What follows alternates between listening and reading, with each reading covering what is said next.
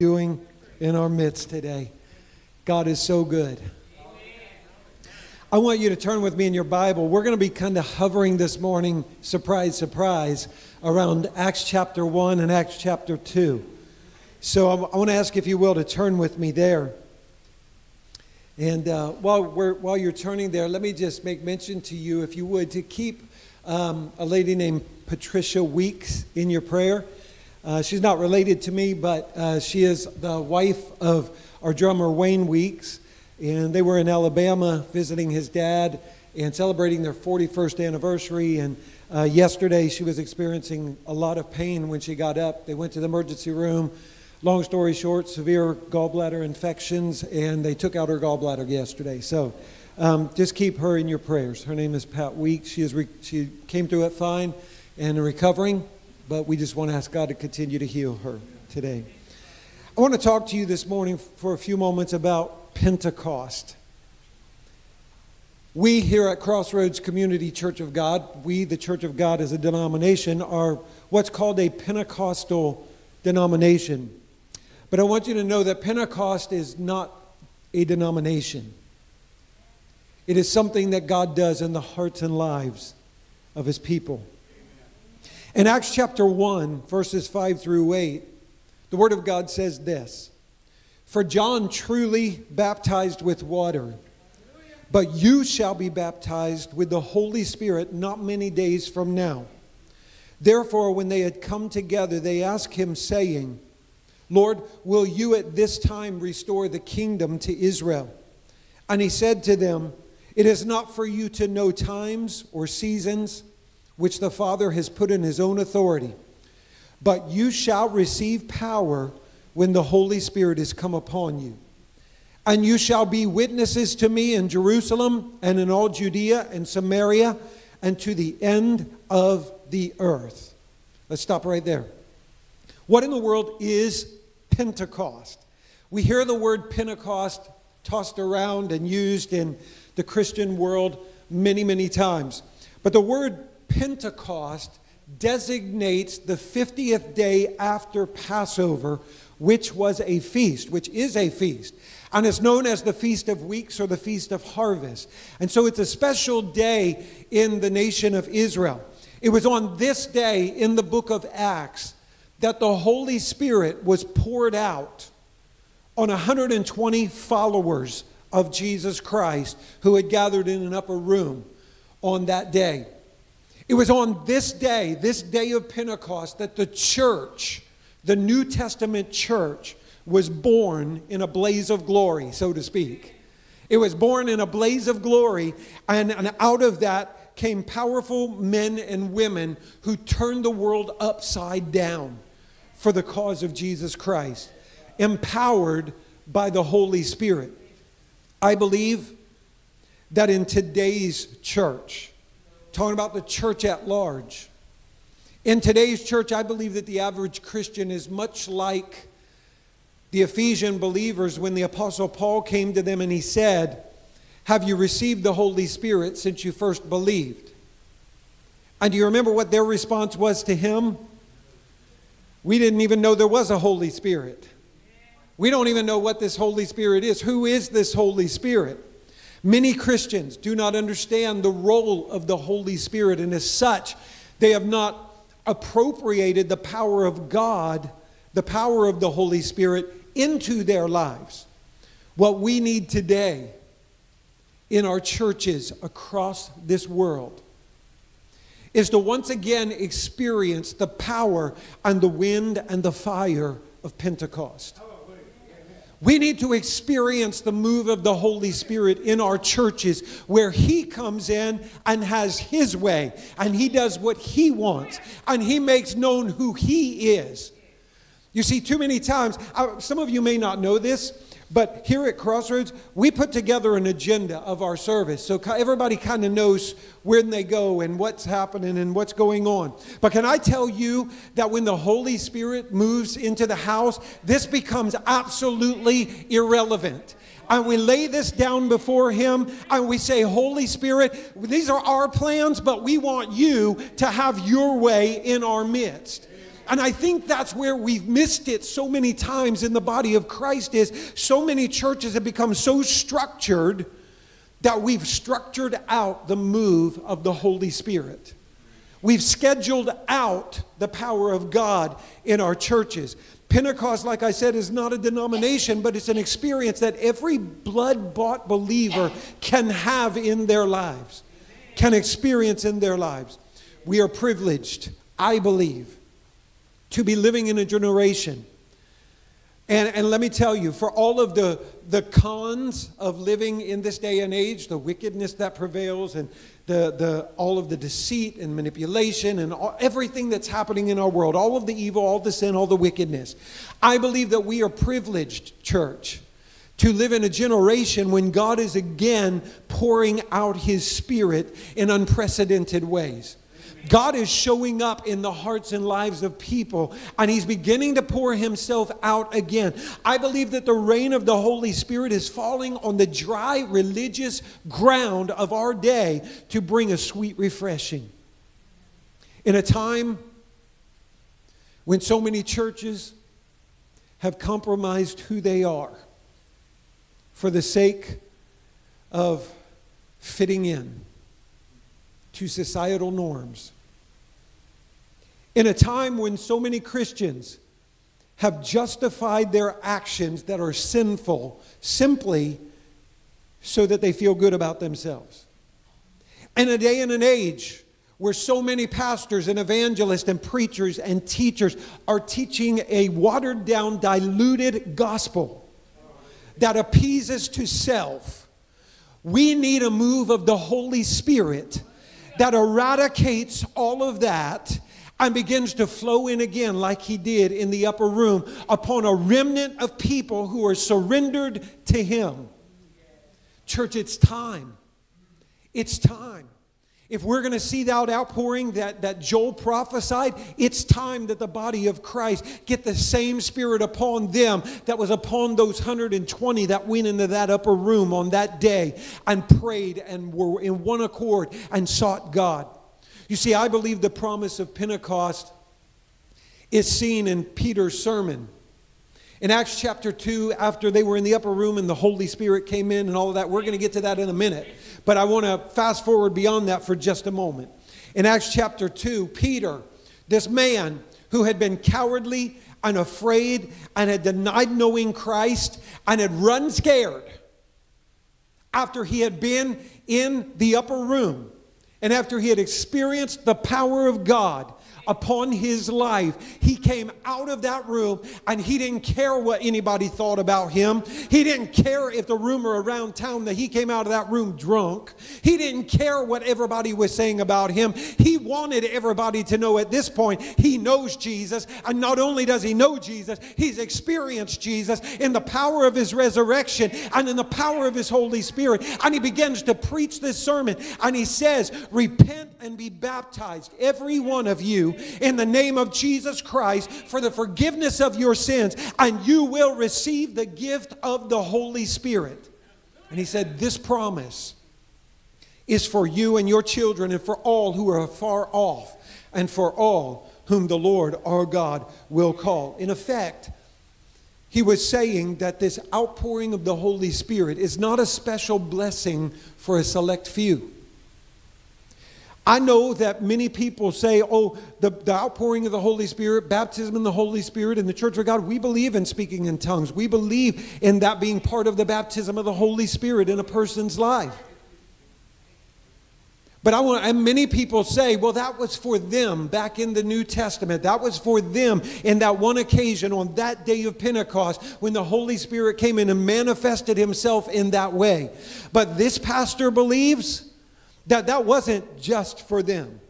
That the empowering of the Holy Spirit has come down through the generations and He has swept in like a sound of a mighty rushing wind through generations. He's caused men and women through history to rise up in difficult times, in trying times, in persecuting times. Men and women who would give their life for the cause of the gospel. The Holy Spirit has come in and caused them to rise up in power and anointing. And I believe that this same Holy Spirit is rising up in the church church today for those who are hungry for Him and for those who want Him. I believe this same outpouring is happening in the world today, and it's necessary. You see, many people have allowed the enemy and even religious tradition to rob us of the power of God. We get so steeped in just fighting the enemy, and we think we have to do it on our own, and we become powerless on our own, and we miss the power of God in our lives. The promise of the Holy Spirit is for all who have been called to repentance, for all who are bought with the blood of Jesus. And since God is still calling men to salvation and women to salvation and teenagers and children to salvation, I believe that this promise is still good today. I believe the power of Pentecost is still operational today. What is the power of Pentecost? Well, Jesus said in Acts chapter 1 verse 8, "But you shall receive power when the Holy Spirit has come upon you. And you shall be my witnesses in Jerusalem and Judea and Samaria and to the uttermost part of the earth." And what was the promise of Pentecost? It was the outpouring of the Holy Spirit upon all flesh, both men and women. In Luke 24, verse 49, Luke writes, "Behold, I send the promise of my Father upon you. But tarry in the city of Jerusalem until you are endued with power from on high." From on high. Jesus had been talking about the power of the Holy Spirit all of His ministry. He had been talking about the power of God all of His ministry. And He told them to tarry in Jerusalem until you are endued with power from on high. So what are the ingredients of the church today experiencing that same kind of outpouring that they experienced on the day of Pentecost? Because if we believe He still works and He still moves in that way of pouring His Spirit out on the church, why aren't we seeing it happen in the church today? Why isn't it being manifested? I mean, we see little snippets of it here and there. But I believe when the power of the Holy Spirit comes in, it revolutionizes a church. The whole face of the church changes. And it isn't just the pastor or the deacons or the musicians or singers who are operating under the power of the Holy Spirit, but every single one of us begin to operate under the power of the Holy Spirit. I want to tell you a little story about a man named Jed. No, not about a man named Jed.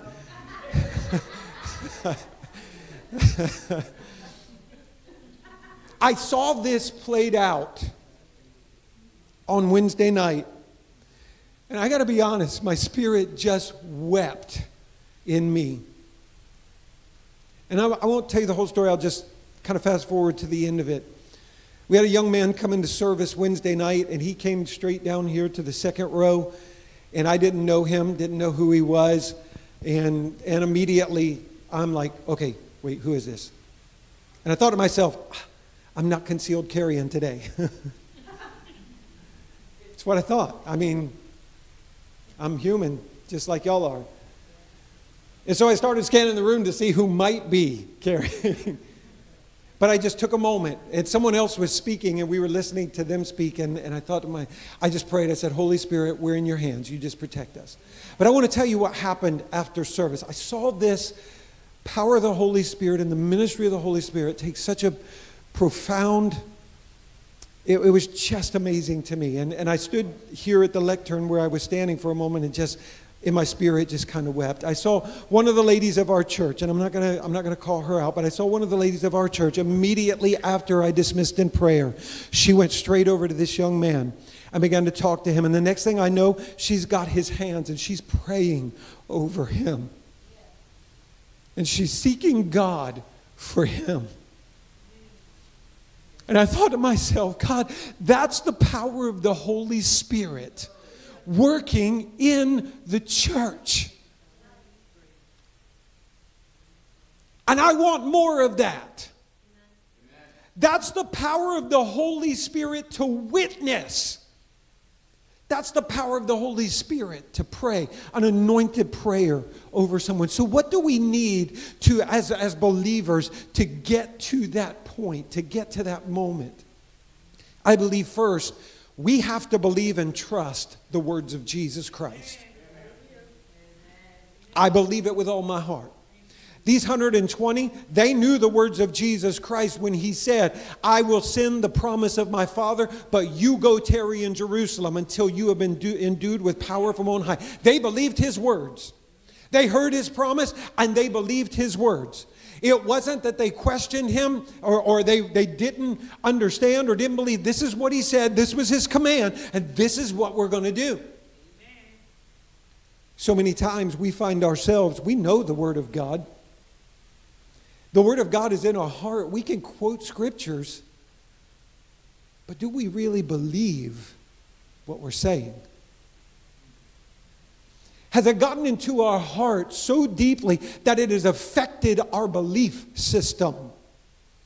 Or is it simply just a knowledge? You say, well, how can you have knowledge of the Word of God and it not affect you? Well, probably one of the persons who knows the Word of God the best is Lucifer. He knows the Word of God. He knows how to take it and use it and twist it and manipulate it.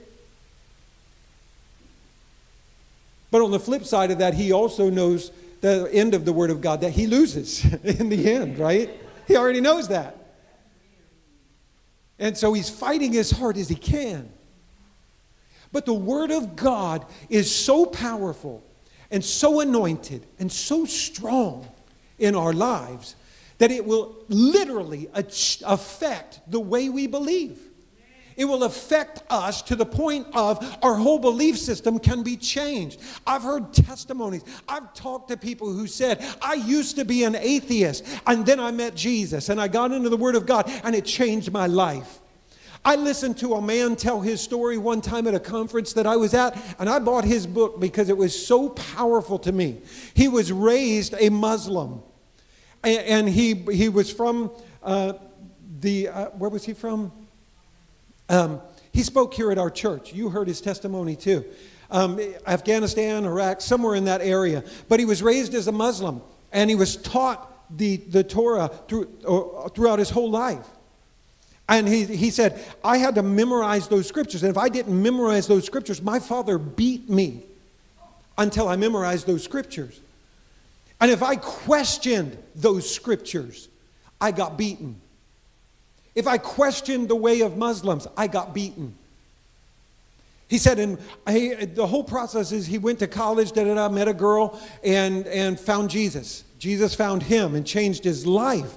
Completely changed his whole belief system when he found the Word of God. And now he's preaching the gospel message of Jesus Christ. As a matter of fact, he's a bishop in the Church of God in his country. And see, the Word of God changes how we believe, but we have to believe it. These people heard Jesus say, I'm promising you this. You go to Jerusalem and you tarry there and you're going to receive the promise of God. You're going to receive the power of God. Now, there are people in our life that they can promise us the moon and we know they're never going to deliver. We know it's never going to happen. But I want to tell you something. When Jesus promises you something, it's as good as done. It's as good as done. So they believed it with all their heart, and the scripture says they committed themselves to it. They went to that upper room together, this 120, and they stayed there. They committed themselves to prayer and seeking the promise of the Holy Spirit. They were committed to it. They weren't half-hearted. They weren't, maybe I'll be there, maybe I won't. I want to be there, but you know, those fish aren't going to catch themselves.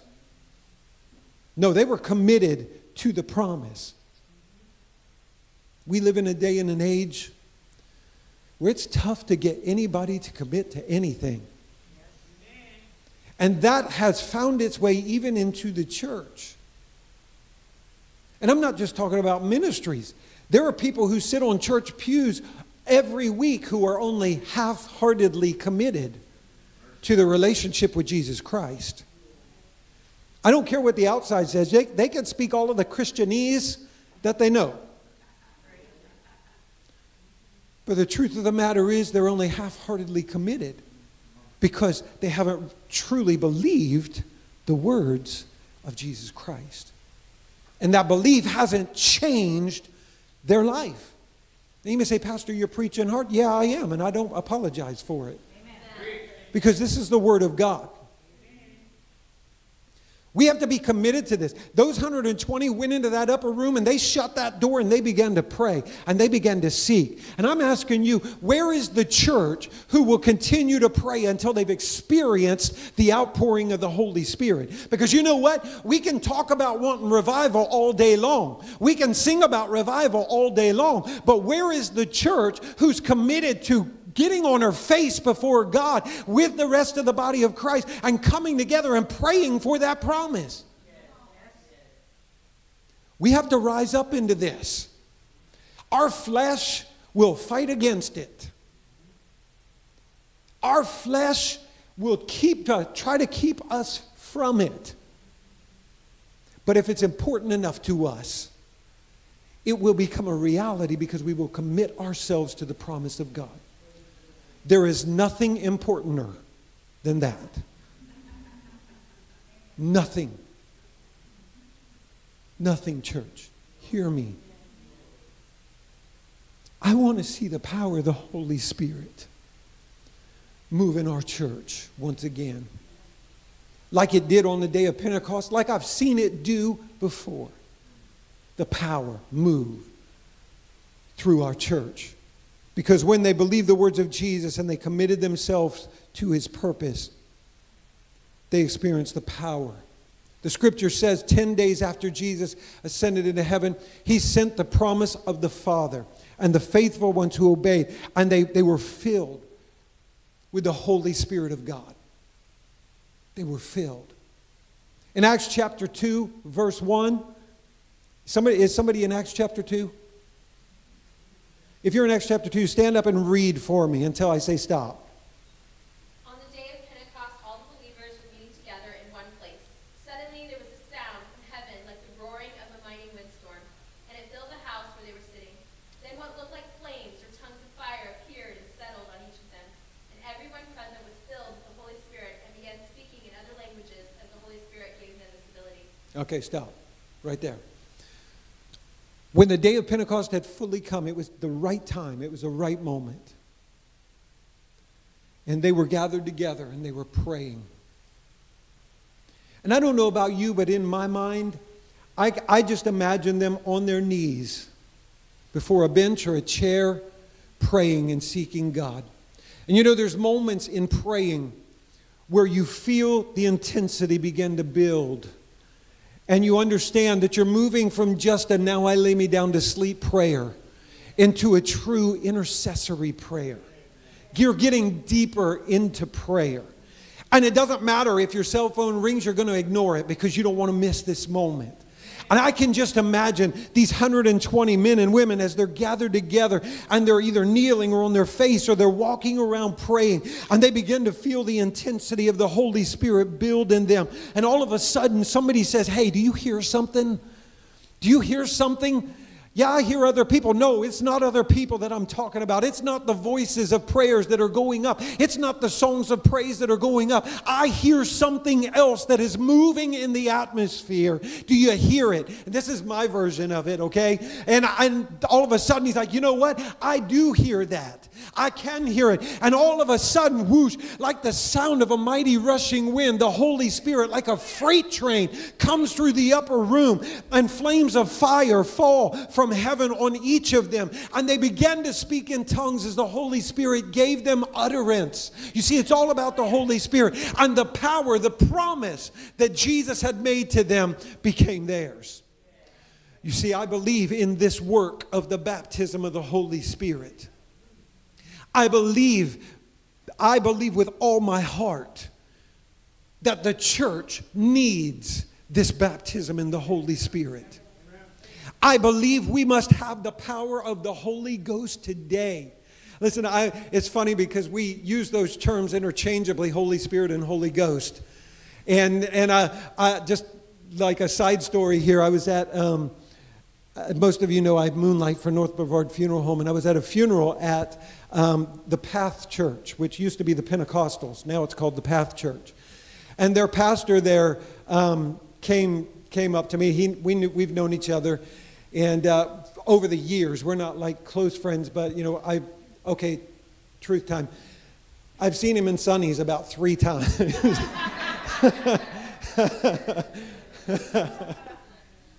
And so he came up to me and he read my name badge. He's like, "Oh yeah, you're J.C. Weeks." I said, "Yeah." He's like, "You're the pastor of that Church of God over on Knox McCrae." And there was another young man that was standing there. He's about 21, and he doesn't have a church background. And he was listening to us talk. And Pastor Jody said, "You're one of those Holy Ghost preachers, aren't you?" And I said, "Well, yeah, I guess you could say that." He's like, "Me too." And we did a high five. I'm like, "I know you are." And so afterwards, this other young man, his name is Alex, it was a couple days later. He kind of had this just going over in his head. And he said, "I want to ask you a couple questions." I said, I had no idea what he was going to ask me. And he said, "When we were in that church the other day, standing in the foyer, and that pastor came up and talked to you," he said, he referenced Holy Ghost a couple of times. What is that? Because he said, "You're like a Holy Ghost preacher." And he's like, "I have no idea what the Holy Ghost is." I said, "Well, have you heard of the Father, Son, and Holy Spirit?" He said, "Yes, I've heard of that." I said, "Well, the Holy Spirit is just the Holy Ghost. We use those terms interchangeably." He said, "Well, what did he mean that you're a Holy Ghost preacher?" I said, "I don't know." No.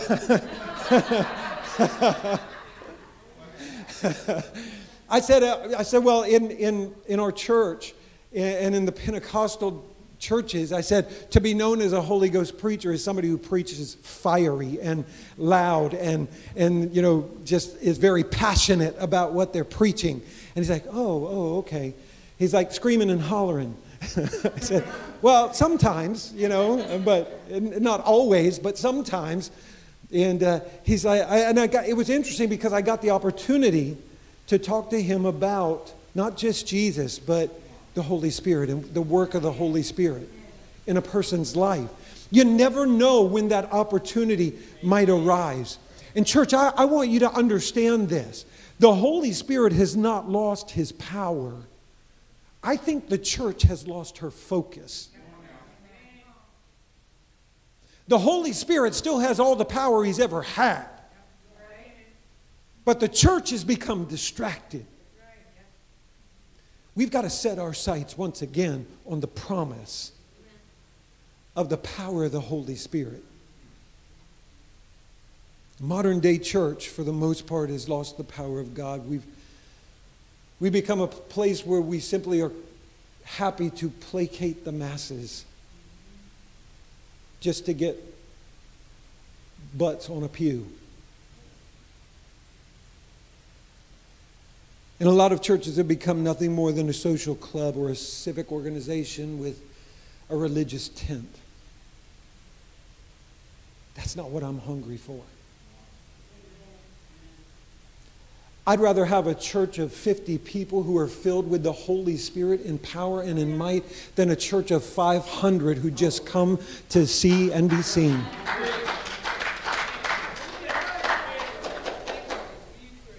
Just like Samson in the Bible, so many churches don't know that the Spirit of God has departed from them. Samson did not know that the Spirit of God had left him. Many churches still have a form of religion or godliness, but they have no power. Unlike Samson, he laid his head in Delilah's lap and fell asleep, not knowing that she had cut his hair. There really was no power in his hair. The power was in his obedience.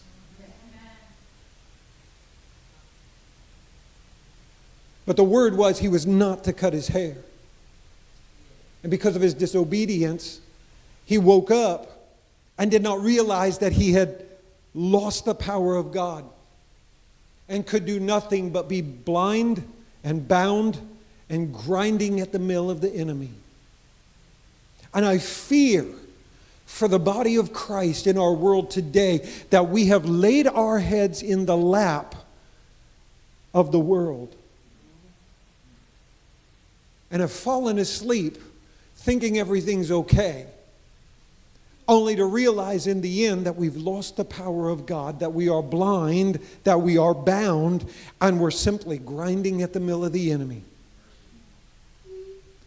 God help us. God help us. But I believe that it is truly a new day of restoration. God is restoring the power of the Holy Spirit to the church that desires it, that is hungry for it, that wants it. And as your pastor, I make you this promise. I'm not going to stop.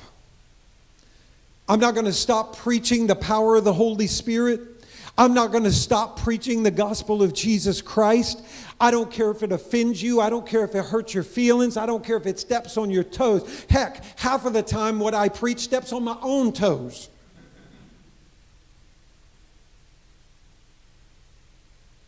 Because I'm hungry for more than just the status quo, another church service. I want the power of God. I want the power of God. Some of you have been going through some really difficult times in your life. You feel like you're walking through hell. I want you to remember that Jesus conquered death, hell, and the grave. So even if you're going through hell, you walk through it like you own the place. Because you have the power of God in your life. You have the power of the Holy Spirit in your life. I want to ask you to stand with me. I'm not done preaching, but I'm done preaching because the Holy Spirit said I'm done.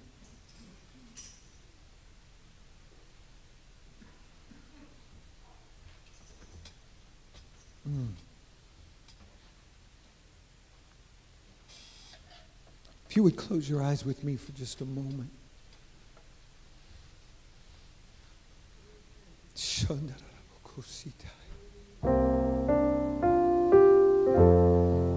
Oh, Holy Spirit.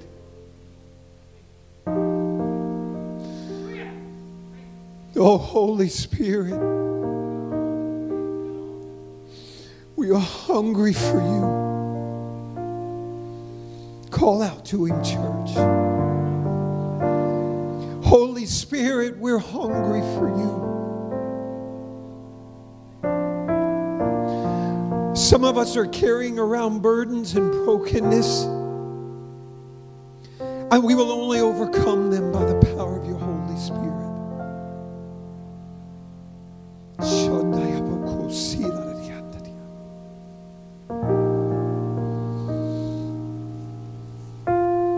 I want to ask you, everybody that possibly can, to come to this altar. If you want to kneel, if you want to stand, if you want to sit on the front row, I don't care.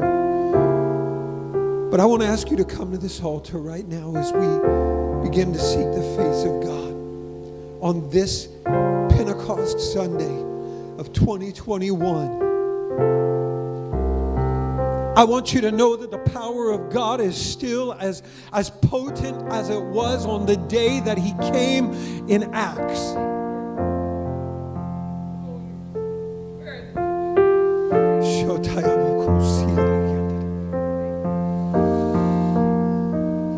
Oh, Holy Spirit. When you get here, I want you to lift your hands.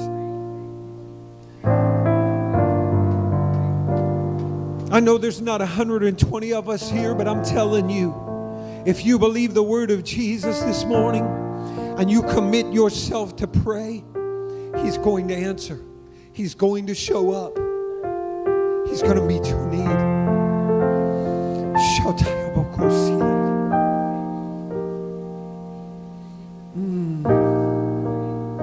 He is here, church. He's here. And he wants to do something in your life today.